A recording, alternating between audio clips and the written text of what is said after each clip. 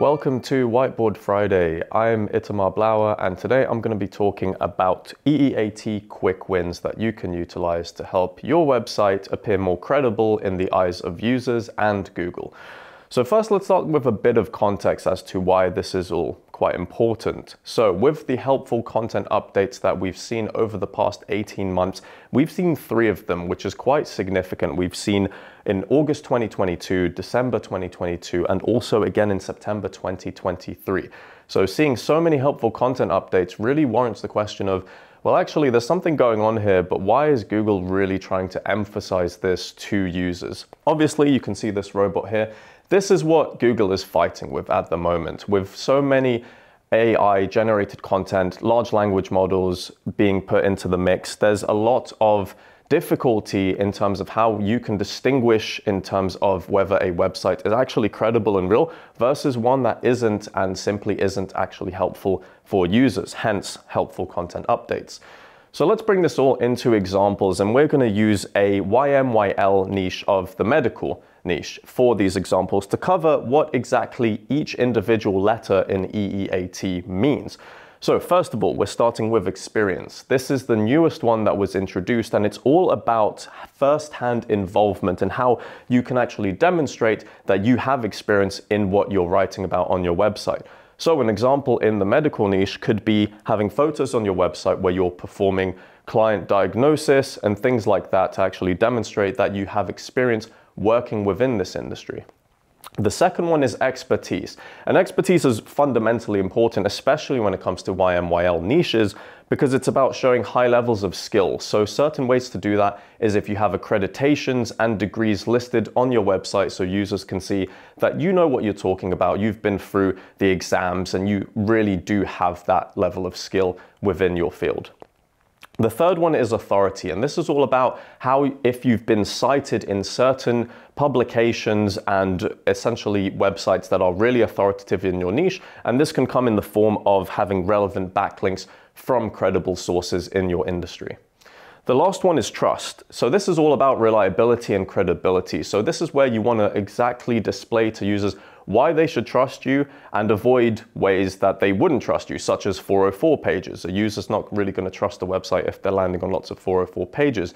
Another example could be stock images. If you've got stock images on your website, people can see that really clearly and they might just think you're not genuine enough and they can't trust you.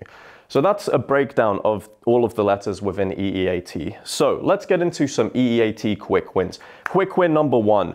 Use real authors. This is fundamental when it comes to EEAT helpful content. Users want to be convinced that the person who's writing the content actually knows what they're talking about. So if you're not using real authors, that's a problem because, again, it's something that people can see and they might not trust you. So use real authors whenever you can. The second thing is author bios. This is where instead of just having a name of an author, you want to have a bio there so that users can read through and understand exactly why they should trust this person, because then again, that demonstrates what kind of experience and credibility they have. So all of these EEAT aspects. Third one is author pages. So once you've got your authors, you've got their bios, have an author page that's directly linked to that author. So it specifies everything to do with their experience, credibility. You can link out to other pieces of content they've written, their social media profiles. That's another way to really help boost EEAT, and it's something that users and Google love to see. Next, we've got schema markup. So this is more for your search engines because schema markup is code that describes code. So you can use schema markup across your content, across your author pages to specify who the person is, who they are, so Google better understands who the person is behind the content and what their credibility is fundamentally. Next, we've got the inclusion of the time of edits within content. So say, for example, you're publishing medical related content. Things can change a lot within your niche, and also there's lots of people that you might want to review the content. So this is where within your content, you can specify who wrote the content, when it was last edited, who actually edited and revised that version of the content. So this is something that you can do as well to make it very clear for people in terms of knowing the sort of timeline of that content, and that helps users and Google put a lot more faith within that content itself. Next, we've got using original images. So obviously no stock photos, which means you should actually go out there, get some original images that you can include within your content, because that again adds a whole nother level of trust to users that you are who you say you are, and people can actually see that on the page. Next, get help from ChatGPT. So this wouldn't be complete without talking about ChatGPT in an AI world that we live in, but ChatGPT can actually help in terms of if you've got content written down, you can put it into ChatGPT and essentially ask it to critique it, ask it based on EEAT signals and what they mean. You can ask ChatGPT to provide some further analysis and ways for you to improve that content. So that's a really useful tip that you've got there.